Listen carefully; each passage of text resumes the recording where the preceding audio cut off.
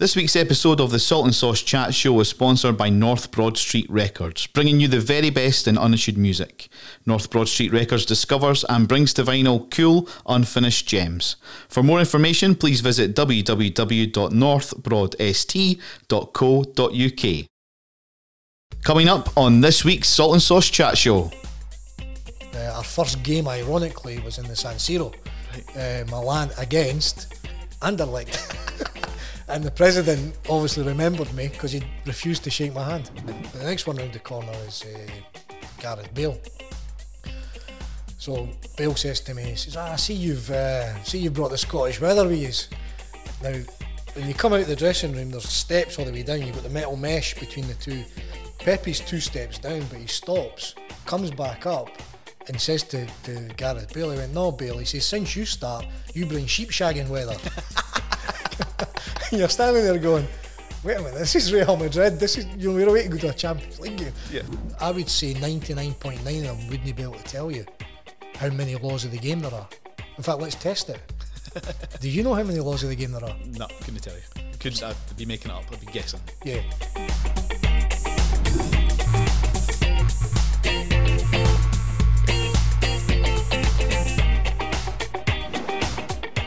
Welcome along to another episode of the Salt and Sauce Chat Show. I'm David Simmonds, and on this week's show I'm delighted to be joined by a gentleman who's going to give us an alternate view on the world of football. We've got referee and official from the SFA, Willie Conquer, on the show. Willie, thanks for coming in, mate. No problem, David. Thanks for having me. No, you're welcome. I mean, I've been involved in football myself since I think I was 8-year-old, and if you look at the job a referee does, if you like, it's one I would never, ever do. What made you throw yourself into the fire pit and become a referee? Well, funny enough, I wasn't that good at football either, David. As most of the guys will probably tell you that we're into refereeing because we're all football fans.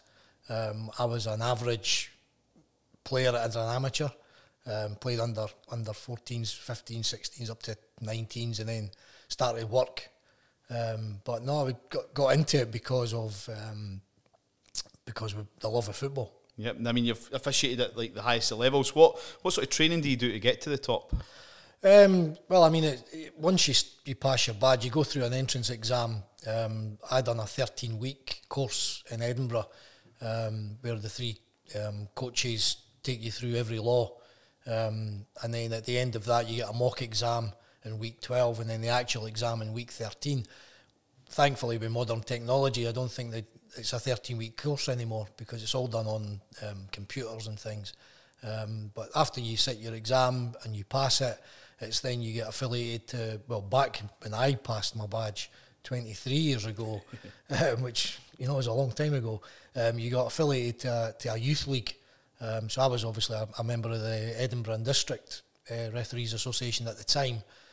So I got games in the under 12s to under 15s. And then from there you progress through 16s, 18s as it was, 19s, 21s. If you were lucky, you would go then down the route of junior football. And once you get to the junior football, you could then go forward towards what we call the senior list. Right. So when you get to the senior list, you've got basically category 3, category 2, category 1. Category 1 being you're a category 1 referee. Category 2, you would generally nowadays just referee. Very rarely would you be an assistant referee and run the line. Category 3 is the same. And then once you're category 3, you've got to then make a sort of path. You've got a path to choose, whether you want to go down the referee route or you want to go down the assistant referee route. And you made the decision to go down the sort of linesman route, didn't you? Is that right? Yeah, I mean, again, I was a category 3. I'd progressed quite quickly through the under 21s, through the senior amateurs in Fife, because I'd moved over to Dunfermline by then, right. Immigrated over the water, and at that time I was 28, 29, so I wasn't really a spring chicken as some of the guys now. Some of the guys are taking it up at 16 is the minimum age now. So when I got to category 3, I was looking at, right, okay, if I got to category 1, would I then be able to progress to the Premier League? because that is the top league in Scotland. And at the time, if I recall correctly, when I was asked if what route I wanted to go, and I chose the assistant referee route, I didn't think I'd get to the level I got to, but it was a case of, I was thinking if I got to Category 1, would they give me a Premier League game at 42, 43? And I thought, I'll take my chance and go down the assistant route, because obviously they'd got a band of referees, or assistant referees, sorry, and they've got a category that they developed and created called Specialist Assistant Referees, or SARs, as we call them. Right. So that was the route I wanted to go down. Ah, right, I see. I mean, it's not a full-time job in Scotland, is it? I mean, and there's a stereotype where you've got to be maybe a lawyer, a solicitor, even an SNP leader, if you like. You're just a guy for Bingham, aren't you? Absolutely, yeah. Proud of being a wee boy for Bingham. Yeah, I mean, I've heard this all the time. I mean, I'm fortunate. When I was at Portobello High, went to Lismore Primary, went to Portobello High, sat the exams, couldn't tell you, I got the grades that probably any guy at my age at that time, you would, your O grades and whatever. I went to work for a couple of charities that are no longer with us anymore, and it was called Work Experience. So we went down to a couple of old folks' homes in Leith, and then I got 2 weeks to work in John Lewis. And after the 2 weeks in John Lewis, they invited me to stay for another month. And then from that, they asked me if I'd want to start a YTS. So I started in John Lewis in August '86 as a YTS in the toy department. Went to flooring, went to electrical, then got kept on, because at that time you couldn't be kept on until you had done 18 months. So I went then back to flooring after 18 months, and I stayed in flooring all my days. So I was on the shop floor, I worked in the warehouse in John Lewis, I became a flooring estimator, going out to measure and estimate people's houses. And then from there, I left there to work as a buyer with Volcom Furnishers, who are unfortunately no longer with us. Right. Went back to John Lewis when they got bought over from the Sterling Group. Then started on the road as a representative or a sales rep, as it's known, a carpet rep. And I've been on the road ever since. I'm currently working for a company called Orchard Timber Products. Oh, right, okay. But I'm commercial manager for Scotland for Orchard Flooring Products. So we've got a branch in Forfar, which is our head office, a branch in Livingston, and we've got a lad who does contracts in Aberdeen. Right. So the myth of being a lawyer, it's nonsense. You've got to be good at what you do, and you've got to be in the right place at the right time. Yeah. No, it's a good sort of story you gave there, because it's good for any aspiring referee that's maybe coming through and thinking, oh, wait a minute, I'm not an SNP leader, I'm not a solicitor, sorry, or a lawyer. Yeah. If whatever background you come from, you can still get to the top. Yeah, absolutely. It's about how you conduct yourself, how your mannerisms are. Because at the end of the day, you're starting off at the bottom end of kids' football, and it's not easy, because the parents are worse than walking out in front of 50, 60,000 in an Old Firm game. Yeah. And you've got to be able to do the job and do it well. Yeah. Whether you're educated or not, I don't believe for a minute that. In fact, I know that there's nobody sits at Hampden and says, "Oh, he can't make it because he's this or that or whatever." It's a complete myth. Now, I want to talk to you quite a bit about VAR. What are your views on VAR? We've obviously seen this being implemented down in England. I think it's a case that we maybe not got the money up here in Scotland to roll it out. But what's your views on that as a referee? It's quite funny, because I changed my views on it, because when we were advised it was coming in, obviously we were using the additional assistant referees, or like we've seen in the cup final on Sunday, or the semi-finals prior to that. VAR was introduced to try and help the refereeing team and try and prevent the major mistakes. Unfortunately, our friends from over the border seem to be the complete opposite. Because if you look at some of the offsides, I mean, the worst one's the Leeds one, where the Bamford's actually pointing to tell his colleague, I can't remember who played it, was Ayad? Like to play a through ball, wasn't it? To play the through ball, and because of his armpit, and it's all these lines. I mean, you're talking about, I can even say the words that they used to, whatever that algorithms and trigonometry sets that they need. I'm like, that's not what it was introduced for. Yeah. And up till this season, again, England were the only country in the world where the referees were advised to go and look at the screen where they would actually go and do it. Every other country done it, other than England. So guys kept asking me, why is that? Well, you've got to ask the English FA why they didn't, or the English referees why they didn't do it, because that's the whole point of it is. And again, in the laws of the game, it's in the opinion of the referee. So if you've got somebody telling you to go and have a look at the screen, and you go over and have a look at it, then you're looking at the screen and it's still your opinion. But if you've been told that's not a red card or that's not a penalty, that's somebody else's opinion. So, for example, you could have the likes of Willie Conquer in the middle and Willie Conquer in the booth, and I say to Willie, that's not a penalty. And you're saying to yourself, well, his experience is, massively compared to mine's.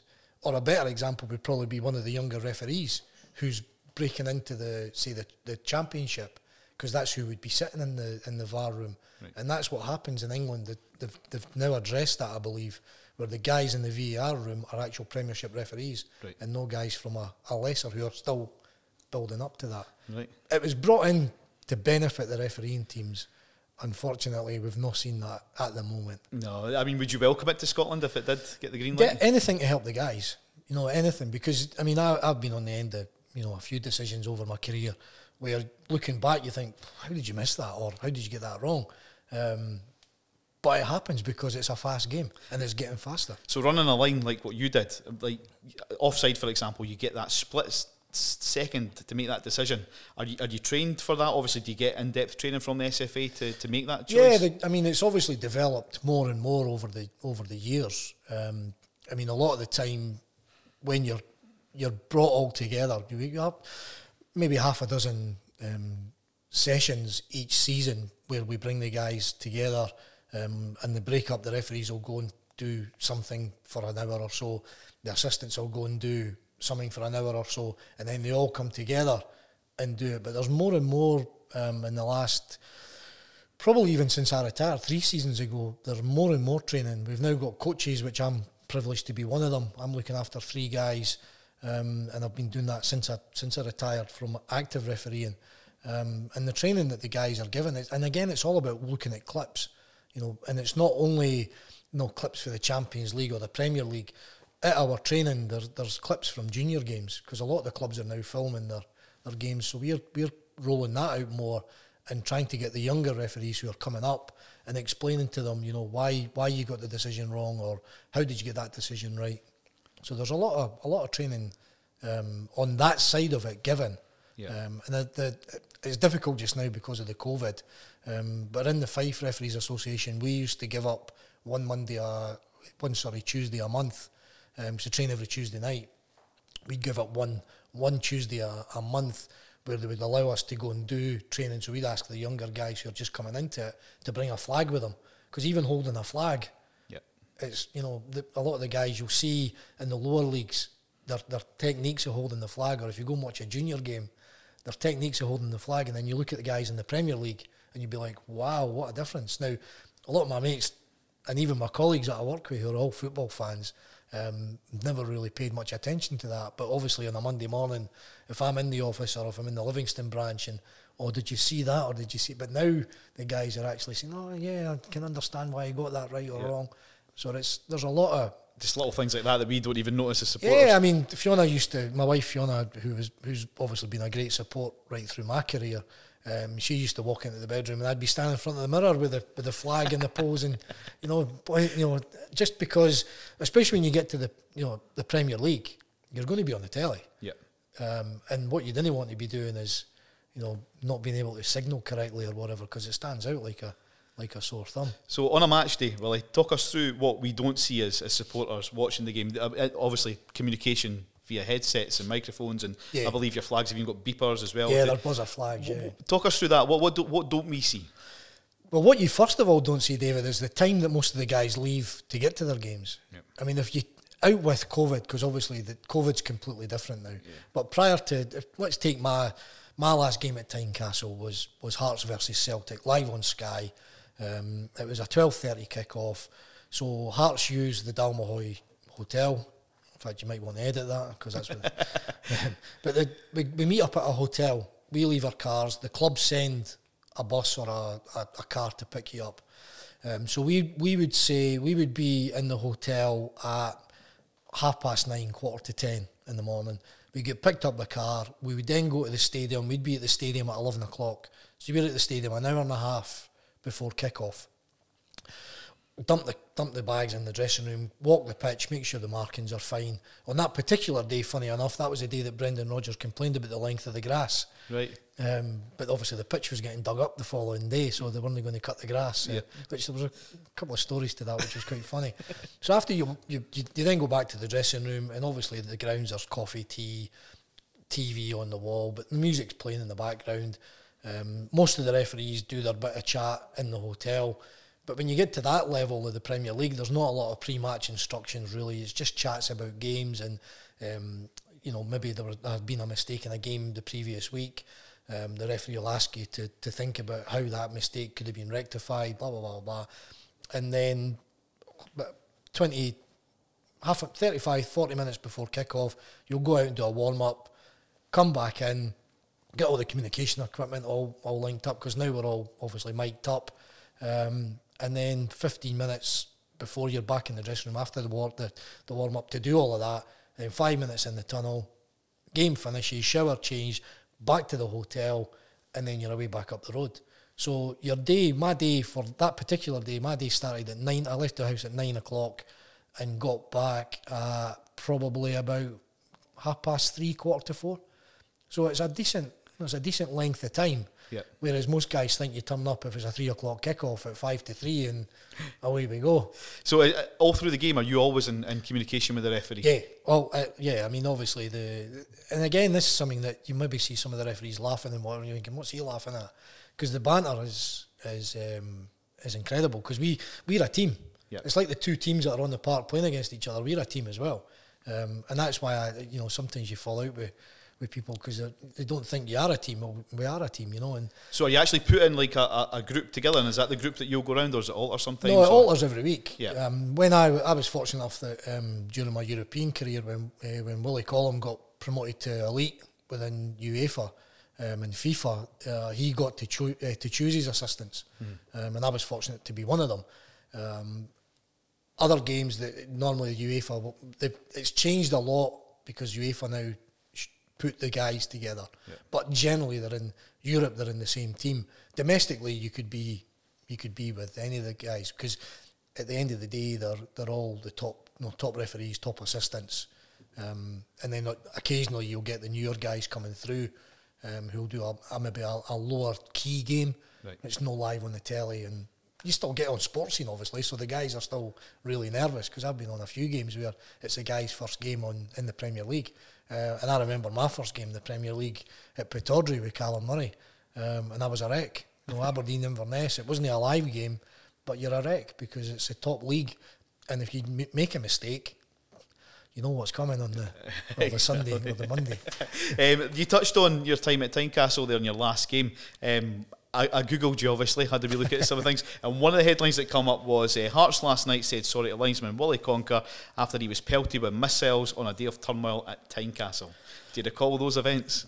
Like it was yesterday, David, yeah. And I actually had a pop at Kyle Lafferty before I retired, when he was at Hearts, because it was him that caused it. Was it? Yeah, because Hearts were winning 1-0, and Rangers had equalised, and I don't know if you remember, but Ian Black had a naughty challenge on Jelavic. Yes. And he ended up breaking his leg, which, to be fair, at live time, it looks nothing.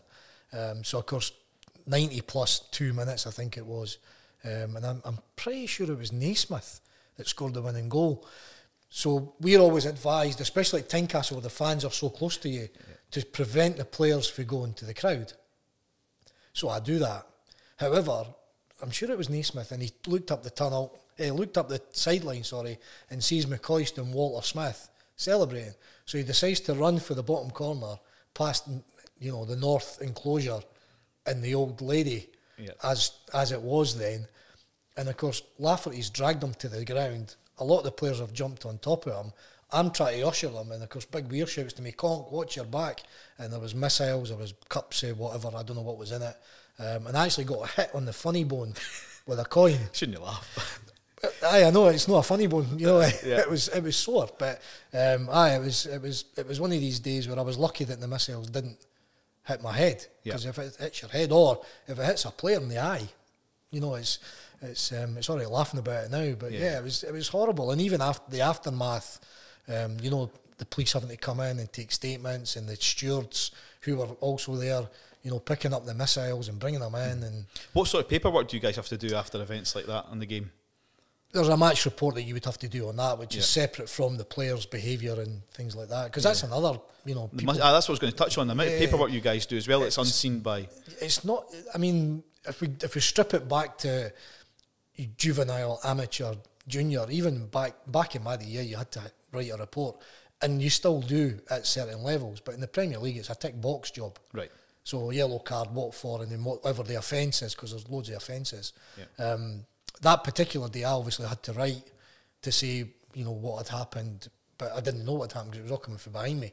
But the reasoning, why the missiles had come on, etc. Yeah. And then obviously that got forwarded to the SPL, it would have been at the time, and then they do an investigation. And I believe, although it wasn't made public, I think one boy got banned for life.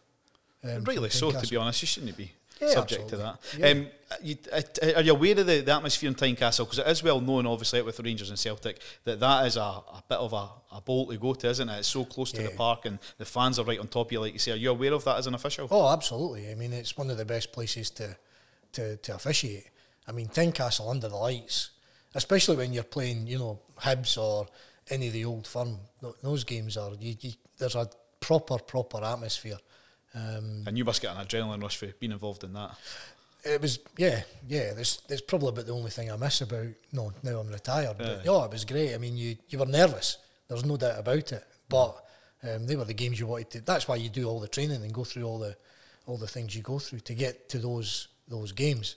Yeah. They were. And again, Tynecastle was special because they are so close to you. I mean, Celtic Park 62,000, Ibrox 52.5. Easter Road now. Easter Road's fantastic. 22,500. I mean, it's full. It still rocks, but they're not as close to you as they are at Tynecastle. Let's talk about some other games you've been involved in. There's a famous story about how you possibly cost Anderlecht €10 million. Google's a horrible thing. It is, aye. It can be when you're on shows like this. Again, it was. It was after we had done the. I got domestically when you get to SAR, you can then go to become a FIFA assistant referee, where Scotland I've got 10, 7 referees and 10 assistant referees. So I was in a privileged position that I was one of those 10.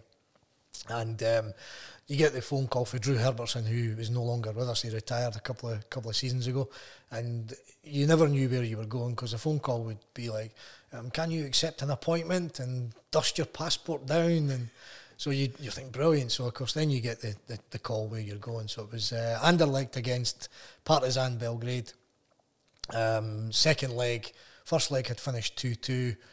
Second leg at the particular time was 2-2, and Anderlecht scored until Conk decided that it was offside. Unfortunately for me, not the first or the second, not even the third or the fourth, not even the fifth camera angle, but the sixth camera angle showed that the guy was marginally onside. So the game then goes to extra time because it finished 2-2. Back then, Sky had the contract, so all the other games in Europe had finished, and because our game went to extra time, Sky showed this all over the UK. And I don't know if you remember it, but what sticks in my mind about it, more than being told after the game that I'd made a mistake, was that the penalty spot disintegrated after the first penalty, similar to what happened to Beckham. Yes. And Partizan won the game, and of course we're in the dressing room, modern technology, couple of text messages. It was all quiet, and we had obviously got word round that it was a really, really tight decision.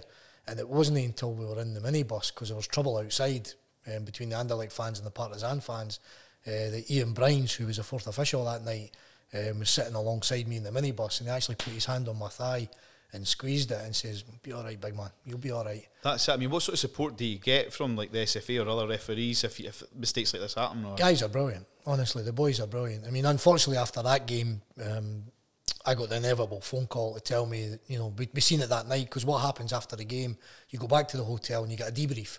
Right. So it used to be that you put the DVD in the computer, but now it's in fact, you've got the clip on your phone 9 times out of 10. Yeah. But you go back for the debrief, and obviously the Observer was very sympathetic because it was the 6th angle. But because of the game, obviously it cost Anderlecht €10 million. Now that was a few years ago, and the euro wasn't very strong against the pound. So. Hopefully all's forgiven.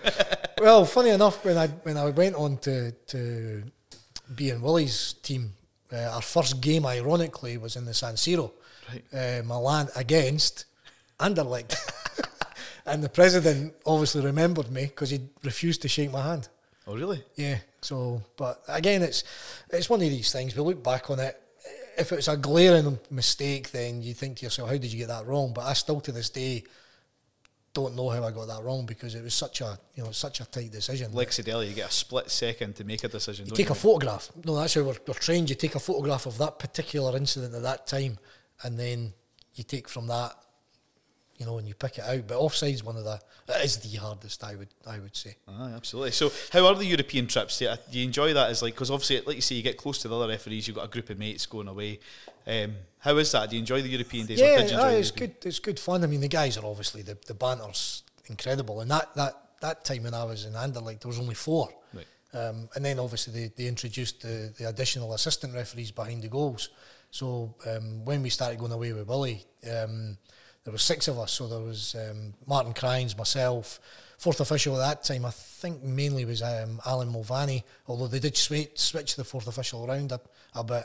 And then Bobby Madden was additional assistant 1, and John Beaton was additional assistant 2. So the 5 out of the 6 were together all the time when we went abroad. So we became good buddies, and obviously the banter with especially with Beaton and Madden, they're a couple of nutcases, but in a good way. Good. I've had a look. I've got a list here of all the games you've officiated. The one that really stands out is Real Madrid Galatasaray in the Champions League. That must have been some atmosphere at the Bernabeu, was it? It was great, yeah. Couple of claims to fame in that, right enough. But again, a lot of people don't realise. Guys will say to me, "Oh, how do you lead out Hibs, or how do you lead out St Johnstone, or how do you lead out Celtic, or how do you lead out Rangers?" You lead out the team depending on what line you're on. So we always say the stand side is obviously the dugout side, or AR1 as we call it, right. Assistant referee 1. So in the Madrid game, I was assistant referee 2, so I was on the far side. However, the way you walk out, I happen to be having to get the Madrid team out. And a lot of people don't know this, but we have to double check the numbers to the team sheet, because the season prior to us going to Madrid, the boy Hulk that played with St Petersburg, Brazilian lad, right, okay. He had signed seemingly in the January window, and he was registered to play in the league wearing 9. 99, wasn't it? Correct, yes. 99. So he wore the wrong top. So obviously that refereeing team got absolutely murdered by UEFA. So after that, we were all told to go and double check the numbers and the teams. So that particular night, John Beaton and I went to get the Madrid team out and knocked the door. And abroad, David, it's embarrassing for us in the UK, because the English spoken language in these foreign countries is second to none, whereas my Spanish is nothing. So anyway, I knocked the door, and the wee Spanish kid man, referee, I get them. So he shouts in Spanish. The first guy round the corner's Pepe. So I'm standing there, just check your equipment. And typical, Europeans, shake your hand, kiss each cheek, checked his equipment. But the next one round the corner is Gareth Bale. So Bale says to me, he says, I see you've brought the Scottish weather with you. Now, when you come out of the dressing room, there's steps all the way down. You've got the metal mesh between the two. Pepe's 2 steps down, but he stops, comes back up, and says to Gareth Bale, he went, "No, Bale," he says, "since you start, you bring sheep shagging weather." You're standing there going, wait a minute, this is Real Madrid. This is, we're away to go to a Champions League game. Yeah. So again, all the players come out, but we're one short. So Angelotti was the manager. So I said to the kit man, please, we're one short, please. We're looking at time. Because in my ear, Willie Collins screaming, "Conk, we're running out of time. We need to get them out because it's all timed." Exactly. And they get fined, heavily fined. So Angelotti, next one round the corner was Angelotti. So I've said to Angelotti, "Please, sir, get Zidane." Right, okay. So he shook her hand, have a good game. Where he goes. Next one round the corner is Zinedine Zidane, and he's suited and booted, shakes my hand, and he screams, and Ramos comes running. Because I'm saying to Zidane, "What's he doing? Is he doing his hair?" He's doing his makeup for the camera. Aye, okay. So he comes round, of course. I don't know if you watch pre-match with Madrid, but Ramos goes down and kisses every player on the way down. So because I get down to the bottom of the stairs, Column's still screaming in my ear because we're getting close to walking out.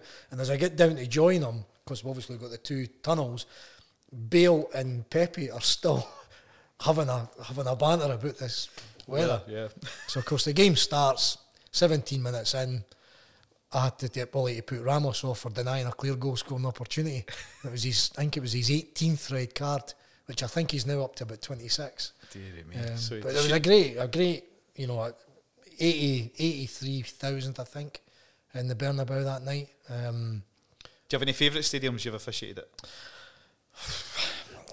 To be fair, because I'm a Bingham boy, as you touched on earlier on, Tynecastle for me, the Edinburgh Derby, Hearts Rangers, Hearts Celtic, Hearts Aberdeen, they're all, they're all really good stadiums. Another good night or good afternoon, which I've never experienced as an assistant referee or as a spectator at Easter Road, was in the playoff second leg. Is that Hamilton against Hamilton? Against Hamilton when they got relegated. Yeah. A funny story I could tell you about that, but you probably need to cut it because Big Butcher was the manager then, but for 89 minutes to 90 plus 1 until Hamilton equalised, 3 3/3 side of the stadium were bouncing. I mean, they were singing Sunshine on Leith, as they do, and then when Hamilton scored, you could have heard a pin drop because the 650 Hamilton fans obviously went mental, but you could have heard a pin drop, and of course we all know what happens. But I don't know if I can tell the story. You can maybe edit it. On you go, mate. On you go. So the very last minute extra time, Willie gives a foul, and the left back who was on loan for Man City, I can't remember his name. It'll come to me. So he puts the ball down just inside the Hamilton half, and I said, Ryan,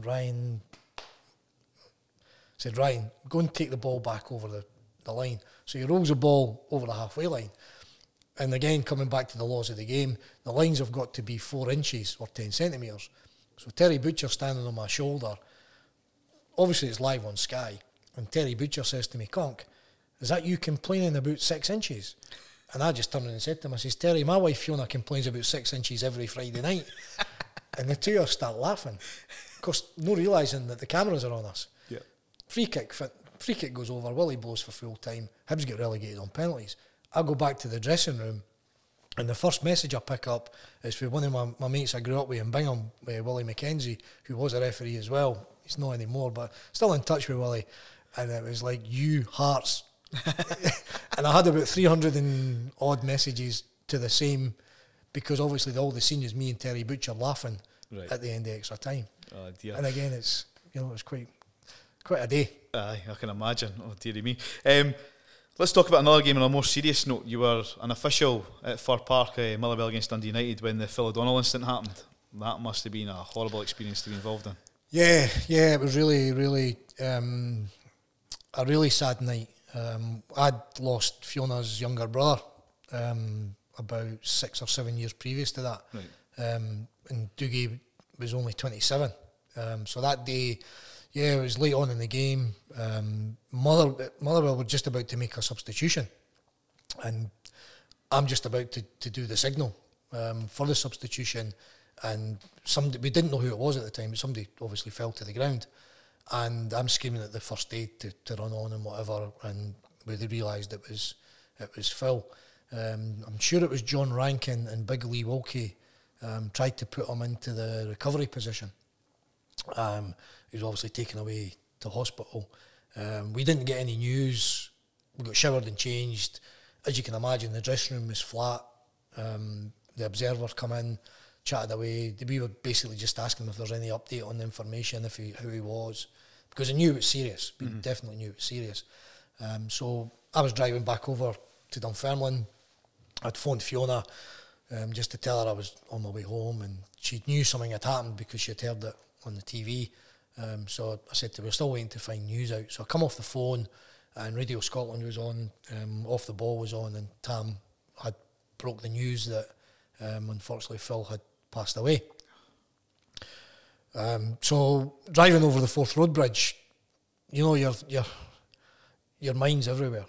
So I thought, I'll phone Crawford Allen, who is now the head of referee operations, was the referee that day. Right. So I phoned Crawford. Crawford had just got home, and I said to Crawford, look, just to let you know, Phil's passed away. He says, right, okay. He says, thanks for your help today. It was a difficult end to a game. So I got home, took my bag. Fiona had made me something to eat, and all I really done, David, was sit in the conservatory with a loop on Sky Sports News, with all the tributes and, you know, people talking about Phil. And I said to Fiona, I don't want to speak to anybody. A couple of bottles of red wine were sitting beside me, and to be fair, I only accepted 2 phone calls that night. One was for Big John Robotham, who took me under his wing when I transferred associations over to Fife. John spoke to me for 10, 15, 20 minutes, make sure I was all right, which was great. And then about half an hour later, Eddie Smith phoned me. Now, Eddie was a Category 1 referee that I'd done many games with, and Phil was his brother-in-law. Oh, okay. So obviously I said to Eddie, I'm really sorry, you know, but I need, Eddie says, no, I appreciate, you know, just wanted to make sure you were okay, you know, because it must have been difficult for you guys. And Eddie being a referee, you know, he understood that side of it. And it's one of these games where it's like any tragedy in football or any tragedy anywhere. Nobody deserves to go out to play a game of football and not come home at night. Yeah. But it was very difficult. But yeah, the following day, the phone calls that I got, you know, there was loads of the guys were on the phone, just making sure everything was okay. And they offer it, if you needed to speak to anybody, then, you know, there's people there that they can direct you to. But it was a very, very sad day, because Phil was funny enough, that day Crawford was late because there was a car crash on the motorway. Right. So we were all panicking if we were going to get to the stadium or to the hotel in time, but we did get there. But funny enough, during the warm up, we do a warm up together. Then the assistants break away to run the line and check the line, and you do your own little routine. And the ball had run across to me. Of course, I never looked up. I just played the ball back and with my left foot. And Phil went, "Oh, did you kick with the left foot then, Conk?" And of course, I just started laughing. I was like, "If you only knew me, man," you know. And I had a bit of banter because that was the type of guy he was. You know, he was a absolute tragedy, mate. Aye, he was a lovely guy, and it was a tragedy. And you know, it's a very, very sad day for football. But I must say though, it's when the football community came together. Motherwell were fantastic with us, because you can imagine the amount of people who would want to go to the funeral. Motherwell made space for the refereeing team, so we managed to go and pay our respects as well. And you know, we thanked Motherwell afterwards because the way they handled it was with proper respect, which was great. Yeah, absolutely. You mentioned there in that story that you didn't want to speak to anybody. You only spoke to John Robotham and the other person you mentioned as well. Referees, they never ever speak to the press. Referee linesmen, they never have any communication with the press. Is that a written rule when you sign up to be a referee, or? Not really, no. I mean, again, it's another myth that, you know, the reason 99% of the time we don't want to speak to the media, in particular the written media, is that they can twist your words. You know, that's why it's no comment or whatever. It's different when you're being filmed like this. Yeah, you can edit it, but you can't change what I say. Exactly. Or if you can, you're a very good technician, whatever. But no, I think the biggest problem is that, for example, the Anderlecht game. If I'm going to speak to the media, how did you get that wrong? Well, at the moment, I can't tell you. Until I look back on the video and see where my positioning was, see where the second last defender was, and see where the attackers were, you can't say. Yeah. So, I mean, if they want you to come out, and the other problem you've got as well, David, is, say, for example, there's a major mistake in a game, an Edinburgh derby, an Old Firm game or whatever, and you come out and say, I'm sorry, I made a mistake. Before you know it, as we touched on earlier on, Google's a wonderful thing. Bang. You know, the media hammer you. And this is what the other thing that you know, that 99% of the people don't see is your family, your mechanism that helps you behind you. I mean, that touch wood, I was only abused once after an Old Firm game in my local Asda, of all places. So I've been fortunate. You get the odd comment when you're watching a game in the pub and whatever, but nobody really knows assistant referees. It's the referees that are well known. Obviously, you know, a name like Conquer, you're going to stand out a wee bit. But no, the assistants don't really, you know, don't get the limelight unless they made a mistake. Yeah. David Room in the League Cup last year, you know, the papers and his names plastered everywhere. The media don't realise that the damage they can do. Yeah. Especially to your working life. Yeah, because there's a famous story about John Beaton going into a so-called Rangers pub. Yeah. I mean, that's a prime example of what we're just talking about here, isn't it? Put yourself in that spotlight and then the media portraying that. Yeah, and again, if you look at the pub in question and look at where it is, it's in the town where John stays.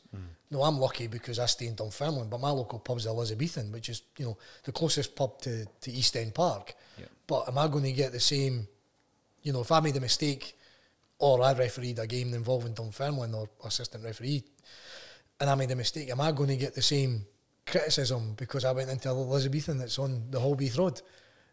You know, it's... Yep. And again, is it true? I don't know. I've never actually asked John if it was true or not. Yeah. And again, it could have been that somebody took a photograph and photoshopped it. You just never know, and that's one of the main reasons. Yeah. We would love to explain, you know, why we got decisions wrong, but why did the media never come to us and ask how we got the decision right? Because it's a two-sided coin. That's a good point. You know, it's true. It's always a negative. The glass is always half empty. No, my glass is always half full, or 3/4 full if you speak to some of the boys. But no, I mean, and again, touching on the media, you could take, as they do every year, they take the managers and the players, or the captain and the manager, they all meet up to go over the changes, if there are any changes to the laws of the game. If you ask any player, I would say 99.9 of them wouldn't be able to tell you how many laws of the game there are. In fact, let's test it. Do you know how many laws of the game there are? No, couldn't tell you. I'd be making it up. I'd be guessing. Yeah, and most people do. So this is one for you. When we do get back into a pub and you're with the boys and you ask them a question. So what's the answer? There's 17 written, but the 18th law is common sense. Right. There are only 17 written laws, but there's obviously, within the 17 laws, you know, there's loads and loads of... Subdirectories of that. Yes, yeah. Yes. And I think the laws of the game book's about 187 pages long, but there are only 17 written laws of the game. That's mental. 18th common sense, like you say. Common sense, yeah. And so do you think the media are aware of these 17 and all the subdirectory laws? No, I've spoke to a few guys behind the scenes in my role at the moment as assistant referee observer, because we've got the privileged position of sitting in the director's box and, you know, you get to go to the boardroom, or you did prior to the game. Obviously with COVID we're not doing that just now, but conversations with ex-players and some really famous ex-players, and even actually in the car park, the Aberdeen Celtic semi-final, I bumped into Willie Muller and Pat Bonner. Right. And they were asking me about the day before the Edinburgh derby, about the substitution. How was there an extra substitution allowed? And that was because they had agreed this last season there would be 5 substitutes within the 90 minutes and 1 extra in extra time if required, and if you wanted to use them. Right. So obviously Willie Muller and Pat Bonner, I think they were doing the TV that day, and they didn't know what the argument was, because Jack Ross and Robbie Nielsen were actually arguing with the 4th official about how many subs there were. Yeah. So the media don't know. That's absolutely crazy. One thing you normally see is linesmen's being wiped out or tripping up or dropping their flag, or any funny stories like that ever happened to you, Willie? I've actually fell on my backside live on the telly twice, both at Ross County. both on call-off, so the game wasn't meant to be mine when the referee calls off for a reason and then you get given the game. So twice I've slipped on my backside, which if you actually go into YouTube and Google it, Google's a wonderful thing. It's a wonderful thing. Another funny one was at Livingston with Craig Charleston, where the centre half tried to clear the ball and it actually hit me right in the privates, and we couldn't contain, because I'm standing on the line, and because I'm part of the game, the referees and assistants are part of the game. The ball bounced and stays in the park, but nobody went near the ball because they were all laughing at me because I was obviously hitting the knackers. And then my last game, it was touched on, Hearts Celtic live on Sky, and Dimitri Mitchell and James Forrest were chasing the ball down the touchline. Both decided to tackle at the same time, and unfortunately I was at the end of it and got completely wiped out. And I've got a lovely memento, because when I retired, the referee operations department within the SFA actually gave me the framed photograph of me getting taken out, so it's sitting proud in my spare room. There's a famous incident as well, we never touched on this earlier, we'll come back to it. Aberdeen against Hearts up at Pittodrie, there was a disallowed goal, wasn't there? Yes, there was. Again, on the eve, it seemed to happen to me on the eve of going away in Europe. Again, it was an early kick-off. Aberdeen won the game 1-0, but there was a free kick that came over from my side of the field of play. Aberdeen scored, and of course I flagged offside. And it wasn't until afterwards you analyse the game. And what had happened was the size of the Aberdeen backline that day were all 6 odd. And unfortunately I never seen wee Jamie Walker at the back post, who was playing them all on, because obviously Jamie's only 5 foot, 5'9". So you don't want to make a mistake at any point, because if that game finishes 1-1, then Aberdeen have lost 2 points. You don't know if that could affect European places, winning the league, whatever. So obviously after the game, showered and changed, and I've got an hour and, just under a 2-hour drive back down to Dunfermline. And it plays on your mind, because you've made a mistake, because we'd seen the DVD after the game. So before we left there, because we were going away in Europe on the Monday, we wanted to make sure that we were clear that, why the mistake happened. And that's what it comes down to. You can be unfortunate that some people say to me, well, you can't use that as a reasoning. Well, it's the truth. But I got back in the car, driving down the road. Obviously, Willie Conquer was the referee, and Willie phoned me just to make sure I was all right. He said, look, don't worry about it. It's one of these things. It could happen to anybody. Thankfully, the game finished the way it did. Yep. It's not affected anything. Pick yourself back up, ready to go on the Monday. And we met up on the Monday at the airport, and thankfully on the Tuesday night in the Champions League game, the game went really well for the whole team. So it was a good.